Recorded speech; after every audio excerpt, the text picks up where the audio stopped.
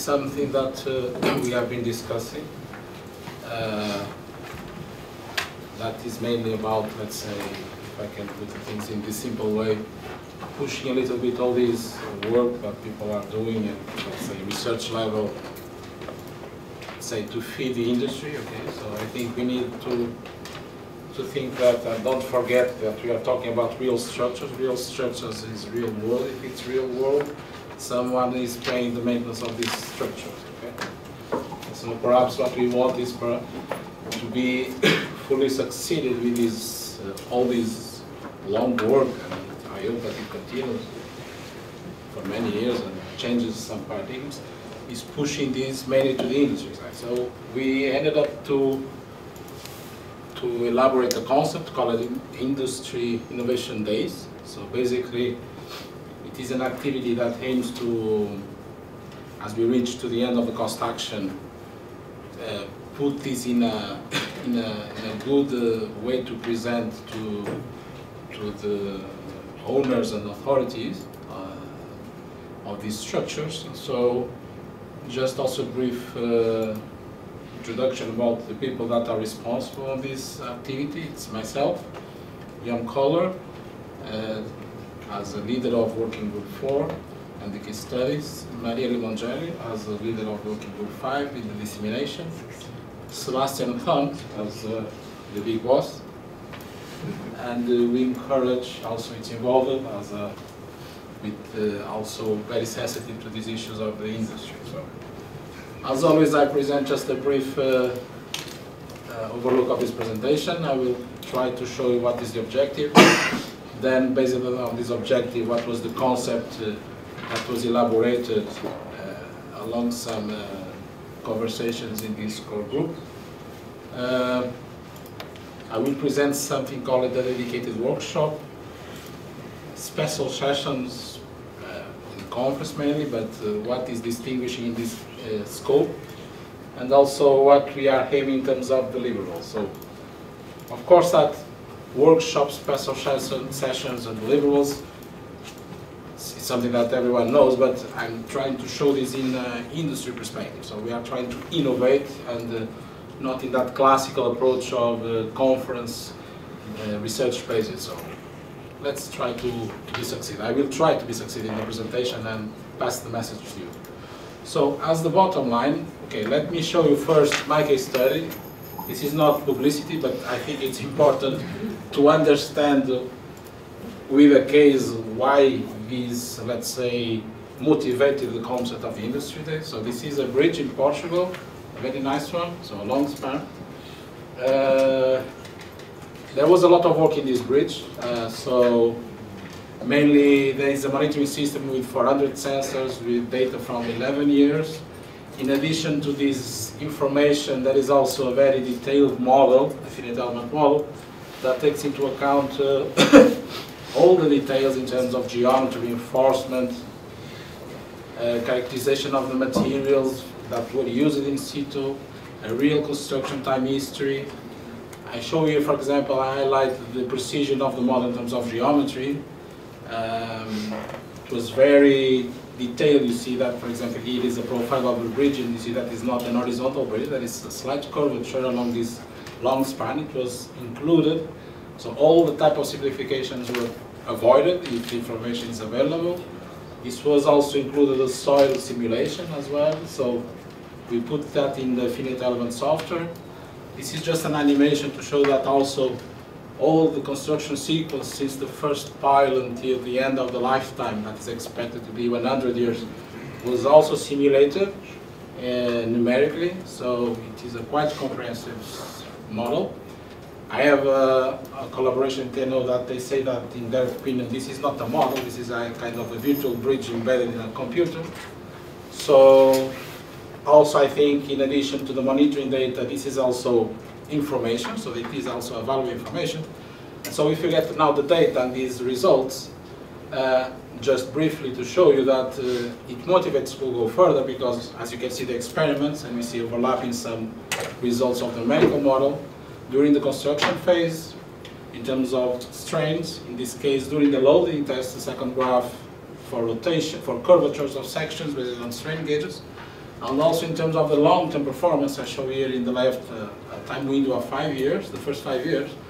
And we see that these results are quite motivating the person that, or the team that has been involved in this bridge since, let's say, the installation of the first sensor until this stage, where you see that, in fact, if you look to this information, things are in agreement, motivate to go further. But the question is now about the end user is the major highest in Portugal, Brazil, and they always ask me what I do with all this information, how I can use this in a decision basis, as we are discussing here. So, as a second step, and this is now going indeed to our objective in construction, this is the framework that was developed in Munich, mainly.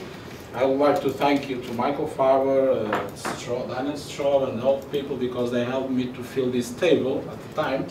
So basically the idea is that now with all this information from the data, either monitoring, finite element model, additional information, we could try now put this in a decision-making basis by considering several, let's say, inputs box, where you can fill in terms of about the knowledge of the decision context, about asset information, what are the objectives of all this work that was done based on the monitoring and the finite element. What we are aiming to optimize, which I think is important from the owner perspective, because, okay, I can show that the results are very quite in agreement, but for them it's like saying yes and no, what I do.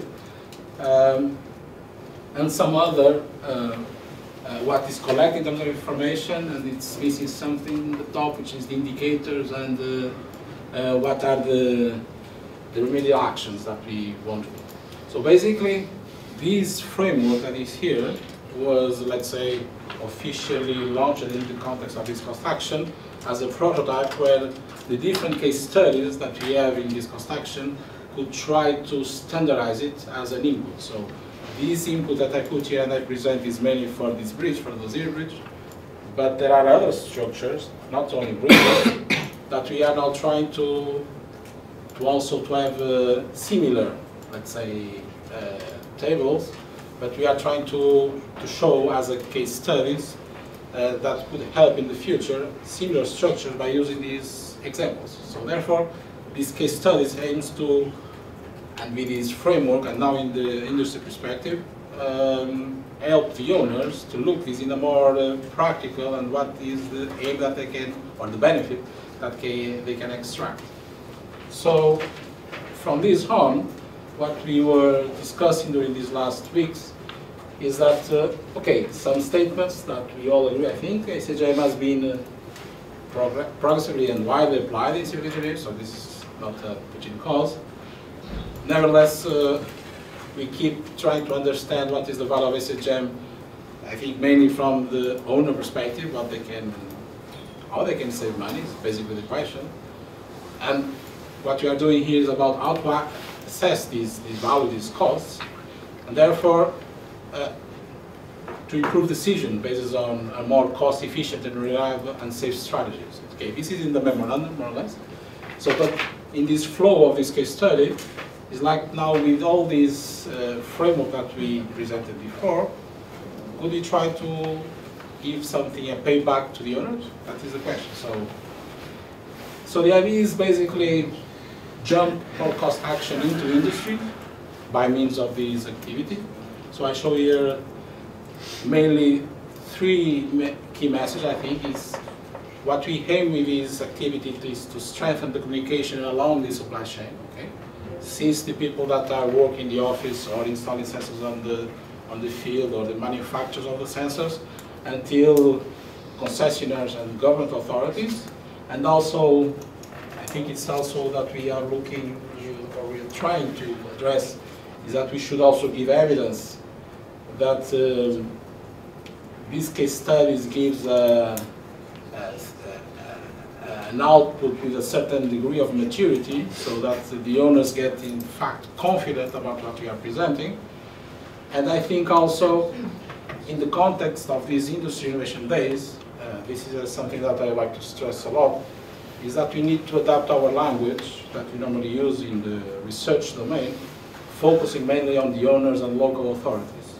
So we need to understand their language and try to approach them so we can, in fact, succeed in passing and jumping all these work and information to them. And ultimately, I think the society in general benefits because all of us are society. So I think if we close this, this supply chain, we are getting a sustainable market where we can see that SHM is in fact effectively used by the society. At the same time, we are continuously getting new knowledge, new data, let's say new data, new research, more knowledge, and so I think it's something that for me personally makes sense that not forget that at the end of all this work, we need in fact to give answers to the owners of these structures, okay? Which is perhaps something that in my experience it's missing in Italy. So the question now is how to trigger this jump. Not to do it, trigger. So because I'm not aiming that we will do all the work during this activity, but as a first step, I think we agreed in this group that we should have, what makes sense, that we should have a dedicated workshop, mainly targeting the end users of this supply chain. So basically, today we have here an audience that is research-based, perhaps the majority, but in this workshop, let's suppose that we are today in that workshop, in that side should be there people from the executive boarding of owner or concessionaires, local authorities, and try to get them more interested on this theme. Okay, so we think that we should organize a dedicated workshop. Also, in parallel, special sessions in suitable conference. So the majority of the conference, all of them are research oriented, but there are some that also include a more practical and more tangible language that it's more accessible for this final audience. So basically the idea will be, in the context of this innovation industry innovation base, should be trying to, for these two type of events, elaborate a piece of paper for each case study that we could try to translate as much as possible all this work about maximum likelihood, the Bayesian matrix, covariance, whatever, to something that is related to what they understand, costs. Okay? So I think this is it will be the main push that these people in this event will try to alert you when preparing a work for this event.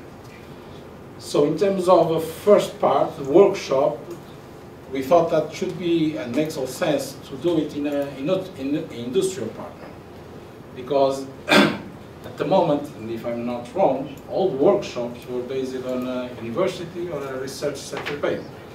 So, but we have some industrial partners in the construction. I think it makes sense to try to engage with them and them to be, let's say, hosting this workshop. So mainly to get their feedback. Okay? I think it's quite important when we are doing something with a certain target, listen to people that are in the target. Okay?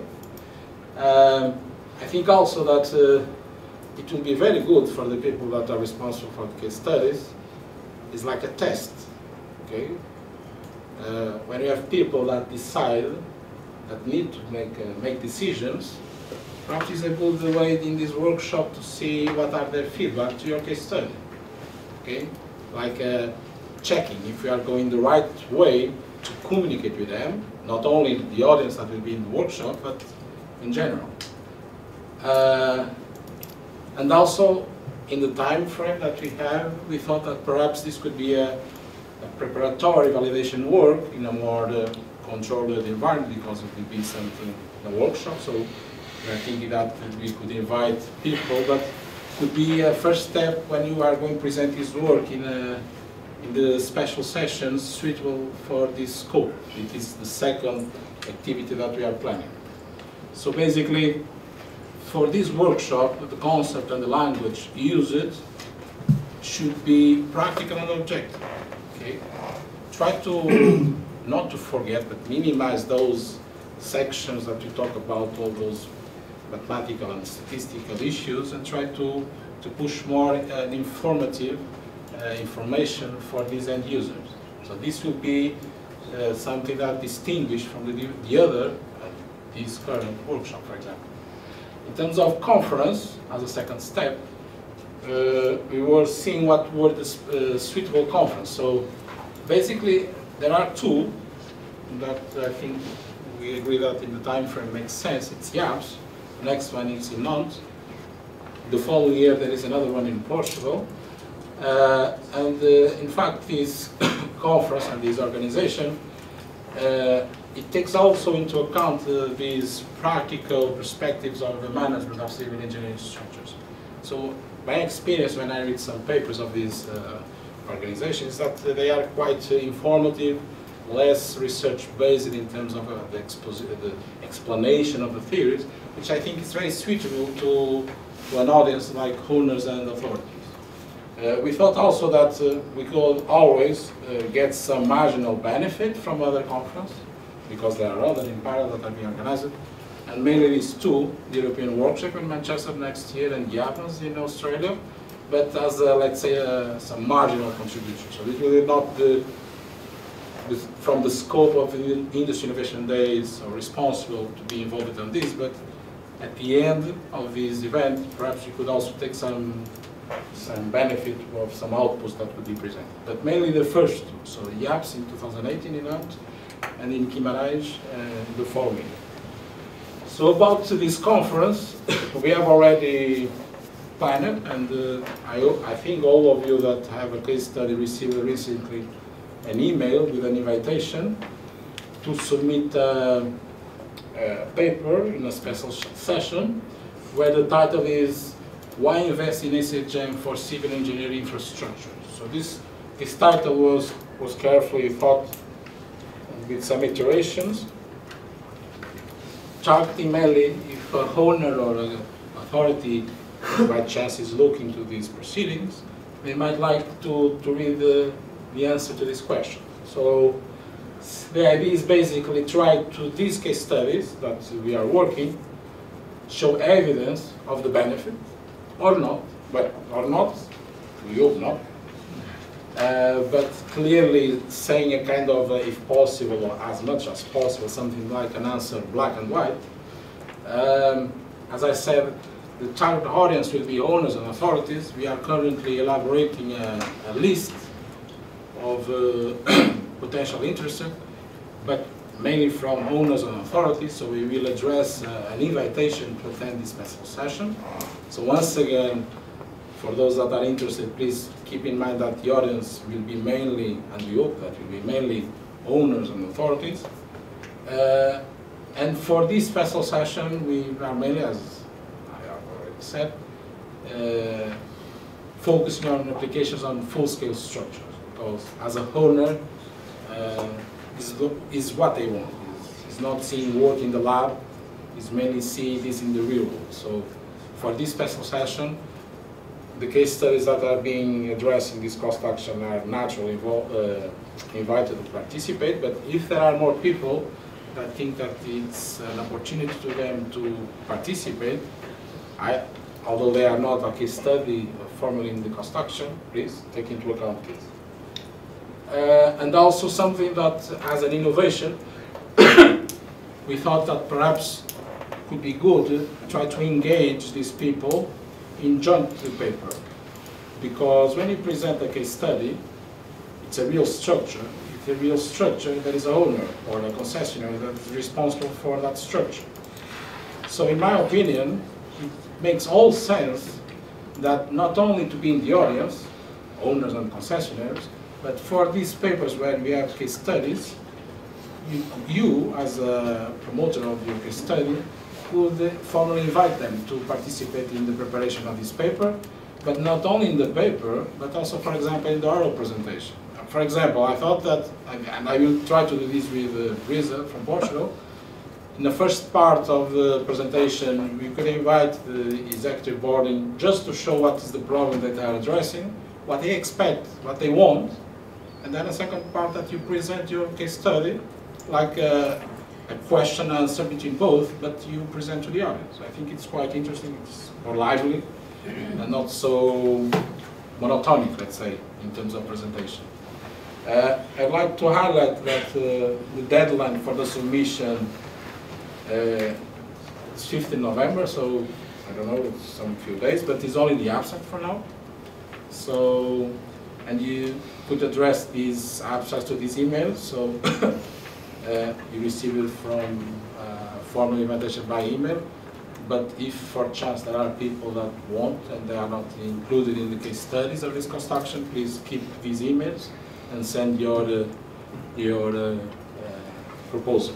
We will be very happy for that. What about deliverables? So we are expecting that this event might last until the end of the action. So as you can see, there will be a workshop, 2 special sessions. This is not something that will be point in time. It's something that will have some steps. So as a deliverables, I would like to promote an official video for this event, where we could, let's say, do a small time history in the development of these case studies.